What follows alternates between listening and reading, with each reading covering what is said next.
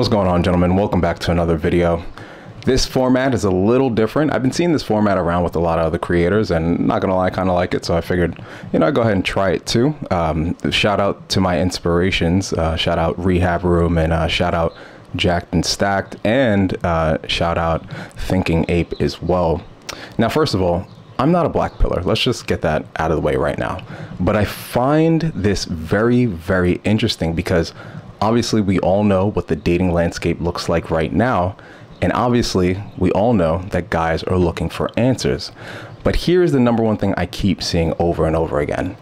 Looksmaxxing, Looksmaxxing, Looksmaxxing, Looksmaxxing. And in this video, I want to go over Looksmaxxing, and more specifically, I want to be specific about two things. The first one is, unfortunately, your Looksmaxxing is solely dependent on your genetic structure, right? So like bones, facial features, things of that nature, right? And the second thing is, regardless of how you look is only one part of a long-term relationship equation. Like, you have to remember, there's other things that go into it. Now, if you're looking to just get laid, obviously a lot of guys are not getting laid as well. But if you're looking to just get laid, bro, you can get laid easily. Honestly speaking, I don't even think it matters what you look like, for real. Like, some of you guys are so in your heads about, you think looks are the number one thing. And again, granted, women definitely do treat better looking men better, obviously. I'm going to be the first one to admit that my quote unquote Looksmaxxing definitely helped me out. But really what helped me was just losing weight and being more social. I know some guys are gonna be like, oh, that's cope, just be social, bro. It doesn't really help. It doesn't work for everybody. I know. And that's because some of you are just not socially adept.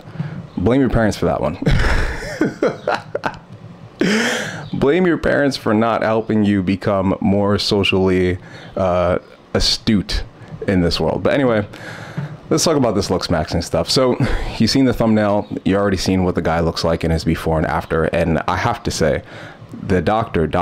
Daniel, I don't know how to say the rest of his last name, so I'm not going to disrespect it like that. But Dr. Daniel literally did a fucking miracle for this guy. Like, literally, it was a miracle. Now, here's the reality of it.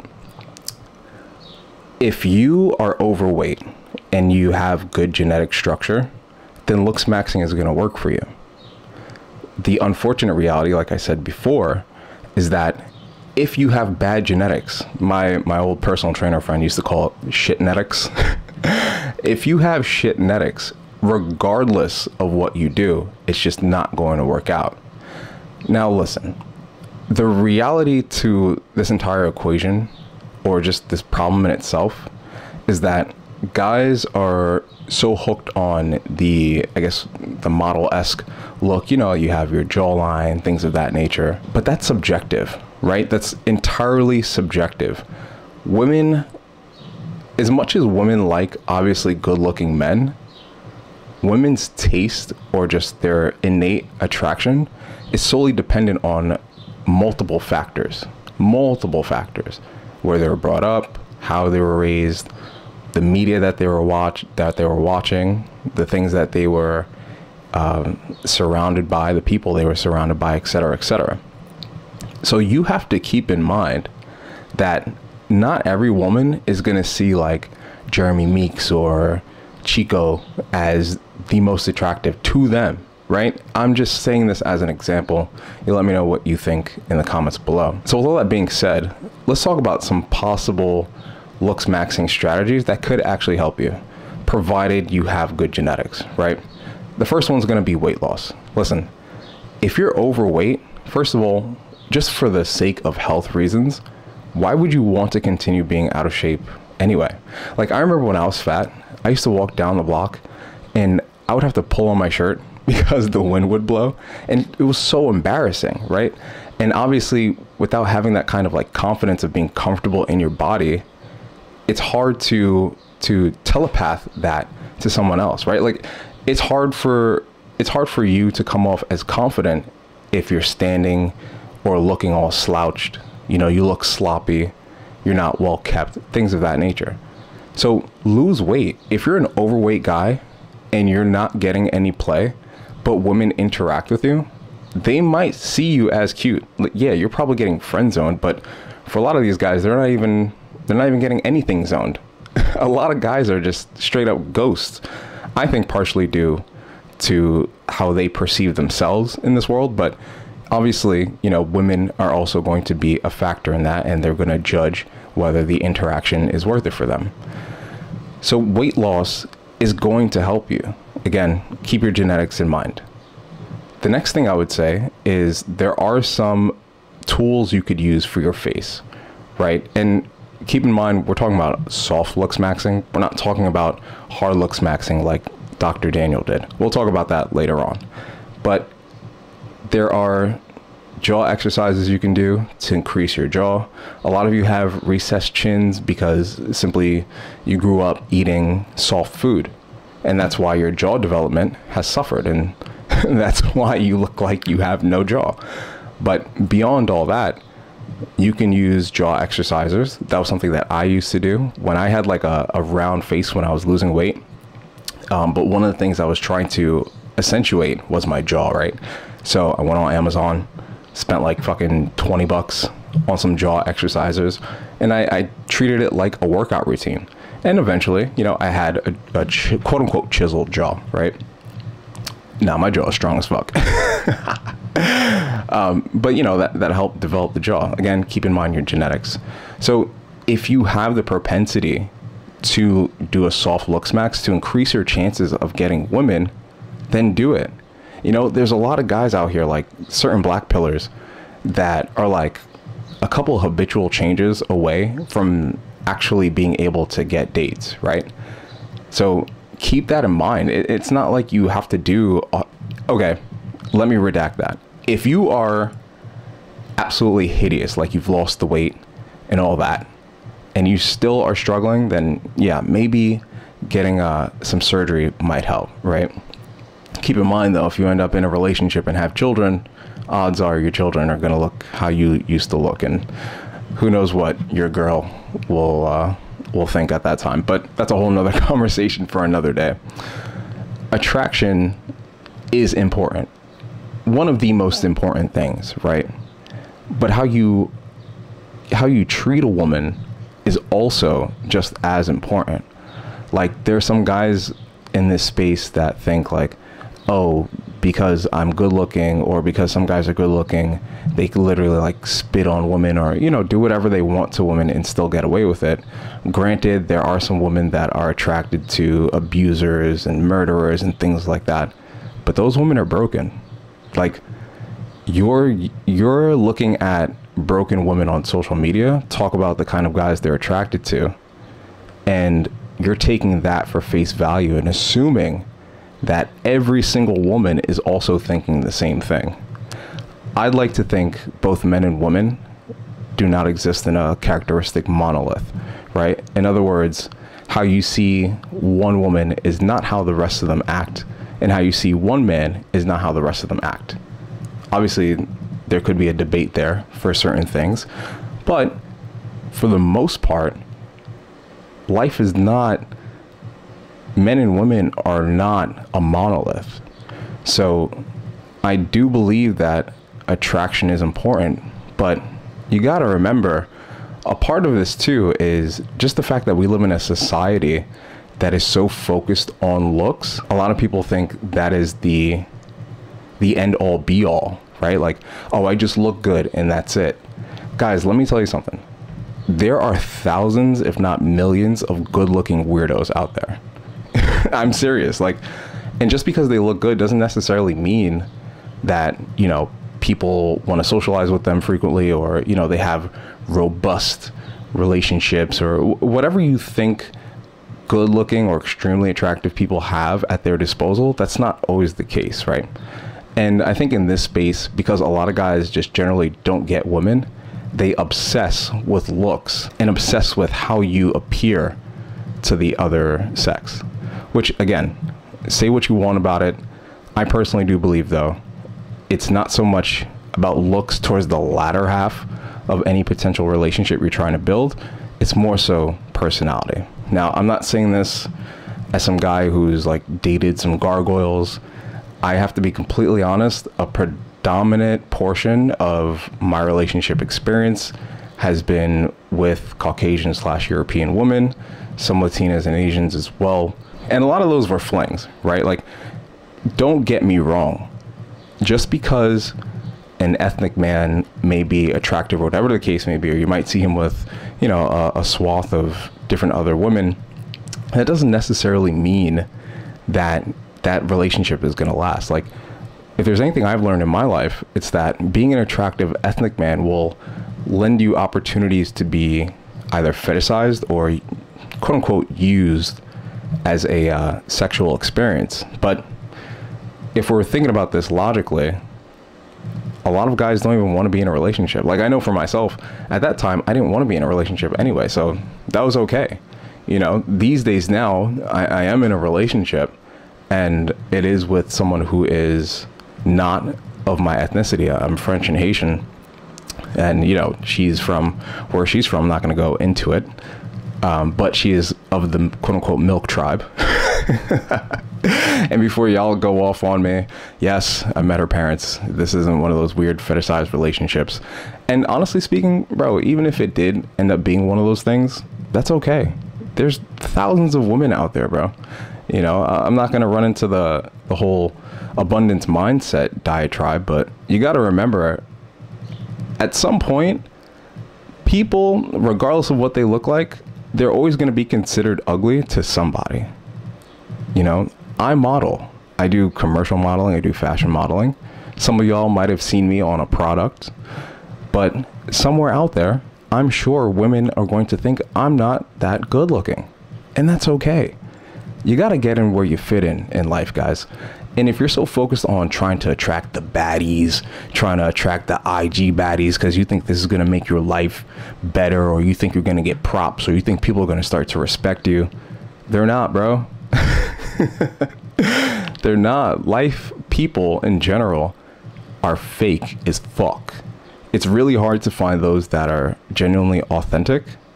But I could tell you right now, if your dating life is hampered by the fact that, you know, you want better looking women or whatever the case may be, that's not going to change your life, bro. It's not going to change your life. And honestly speaking, no matter how much Looksmaxxing you do, it's not going to change your perception of yourself if you don't put in the work to manually change that self-perception. I'll give you a good example of this. When I was overweight, I was 260 pounds at one point in my life. And I was in a relationship. I was in a relationship with a Uzbekistani chick. She was like 6'1", blonde hair, blue eyes, fit. She was beautiful. I'm not gonna, you know, put up photos or whatever the case may be because we're not together. Not gonna, you know, fuck around with someone's privacy like that. But let me be the first one to tell you, she was beautiful as fuck. And as much as I thought guys would respect me for it, it actually just brought a lot more haters, you know. And on top of that, when I was fat and I was dating her, it wasn't my looks that necessarily attracted her. Now, could someone make the argument like Rehab Room saying like, oh bro, you were a oofy doofy for her? Honestly, bro, I wasn't. I drove a G35. I was a personal trainer. I wasn't making that much money. You know, we'd go 50-50 on so many other things, you know? So I feel like, yes, looks matter, but your personality matters too. And I think if you're not socially adept, like if you're not socially astute, you're not, you know, you don't have any charisma or anything like that, then yeah, it's going to be hard for you to date. Like, you're going to come off as stale. And then if you're ugly on top of that, now you just look weird. You know, better for you to be the ugly guy with some charisma, like, or that quote unquote false sense of bravado, than to be a good looking guy who is weird and can't speak. Again, will some women, you know, accept that? Sure. But like, bro, some women out there are desperate too, and they'll cling on to anything, you know? And I have to say, the transition from being fat to fit definitely did help. It broadened my horizon with more women. Like when I was on Hinge, before I got banned off Hinge, because yo, I got into an argument with this chick. It was hilarious, bro.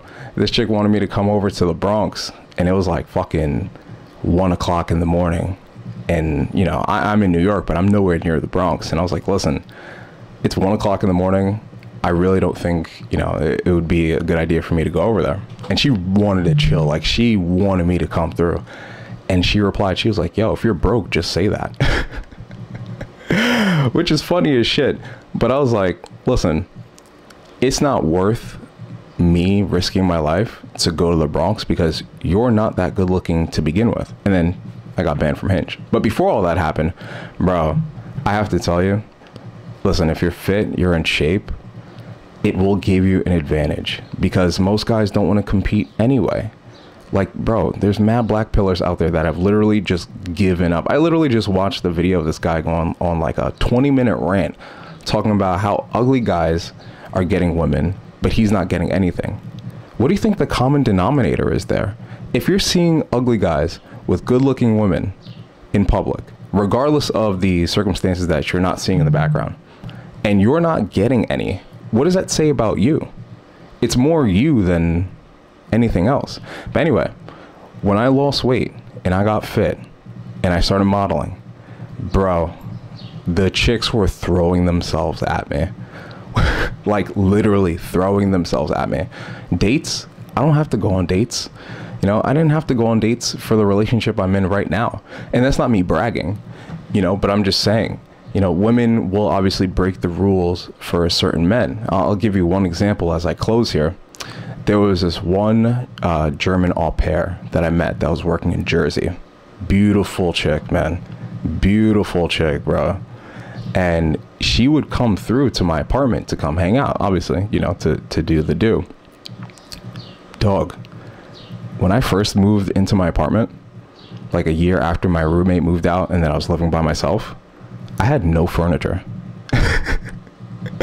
I literally had no furniture. Like literally all I had was a 4-seated dining table in my living room. There was no TV, no fucking couches, nothing. I had no furniture.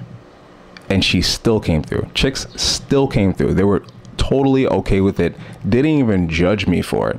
They would literally hang out with me in my living room on the floor, drinking wine on the floor, dog. Drinking wine on the floor. The best part is I wouldn't even have to buy the alcohol. They'd bring it themselves. They would bring me food. They would bring me shit. So there is some power in looks, right? It's not the entire equation if you want a long-term relationship, but Looksmaxxing to an extent, if you have the genetics for it, will help you. I'm going to be honest, I don't have answers for guys who are just completely zeroed out because I don't have that experience. You know, even when I was overweight, I was still attracting women. I mean, when I was younger, did like I have a chick say ew to me? Like, yeah, but guess what? She's a single mom now.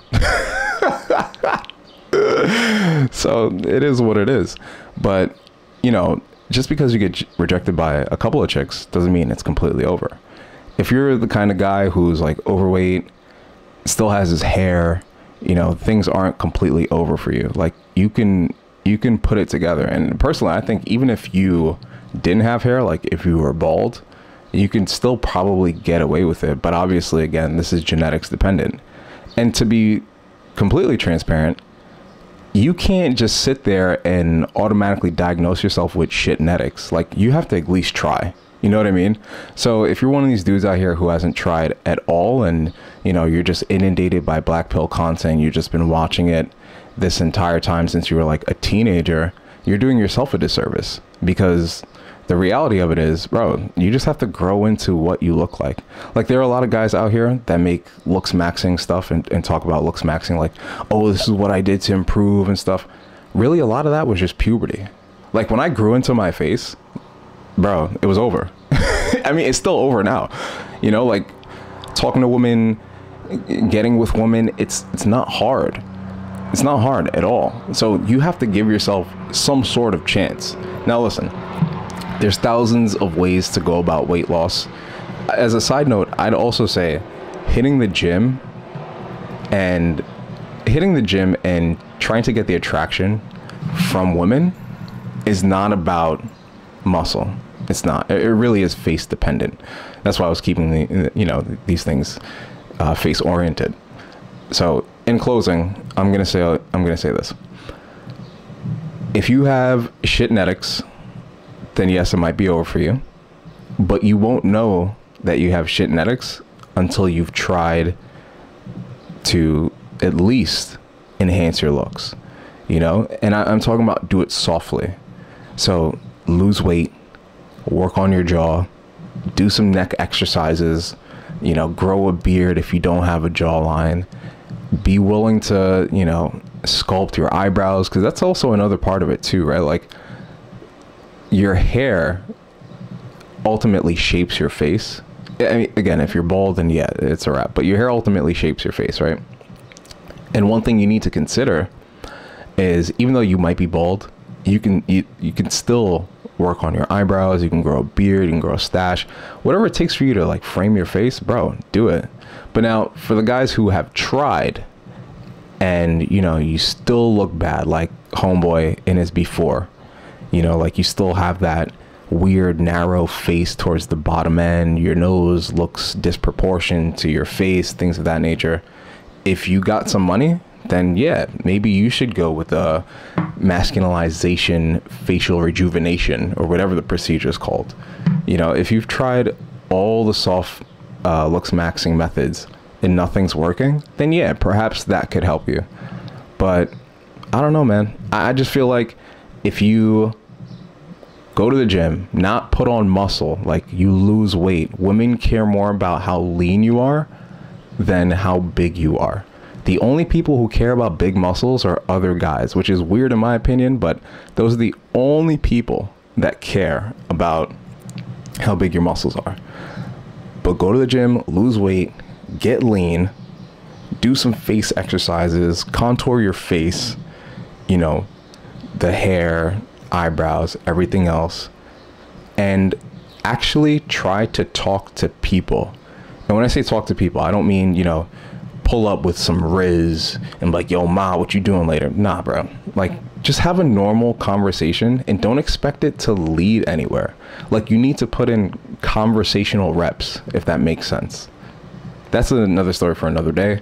But guys, let me know your thoughts on this. I feel like I've been rambling at this point. Let me know what you think in the comments below. Also, do me a favor, like and share these videos. Like, if you like the content, I'm trying to get better at content creation, but if you like the content, like the video, consider subscribing. Like, some of y'all are stingy as fuck, man. As far as like likes and just engagement is concerned, some of y'all are stingy as fuck. Like, you'll watch the shit, but you won't give your opinion. I don't care if you agree with me or not. I just want to hear your opinion, because I want this to be conversational. The last thing I would say here is, a lot of black pillars tell you to lose hope. Don't lose hope. Listen, hope might be cope, but I think it's a lot better than you just sitting at home wanting to off yourself because, you feel as though your life doesn't match up to everyone else's. Bro, that's loser talk. That's straight up loser talk.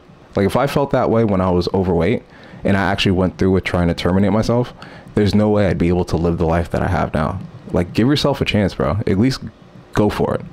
Listen, if you went for it and things still aren't working and it's back to the drawing board, then that's another discussion. That doesn't mean you have the liberty to go ahead and enter the nether realms, but that's another discussion. I think you are granted the right to feel a little upset. But all in all, guys, try. Like, stop being so fucking pathetic. Let's just keep it a buck. Stop being so pathetic, bro. We all go through shit. Life is hard, but you can make the best of it. Women are attracted to you. Y'all are just like the chicks. Y'all are just like femcells, basically. Like femcells that are upset that the guy that they want doesn't want them or just uses them. Y'all are exactly the same. I'm sure you can attract a chick. I'm more than 100% positive. Like, if you can put sentences together, you're not a fucking creep, and you look decent, like at least you look well kept, like clean, You can attract a woman, but you just might not like how she looks. And that's a whole nother conversation for another day. But can beggars really be choosers? Not to roast, but I'm just saying. Anyway, leave your thoughts in the comments below. I'm going to keep making content like this in an effort to get better. Check out the Fatara Fitness app. Click the link. Your ass is fat. You need to lose some weight. You're not getting laid. Come on, bro. When's the last time you seen your Twinkie? If you know what I'm saying. But anyway, this rant is over. I got some clients to train, then I got a photo shoot. I'll talk to y'all later. Peace.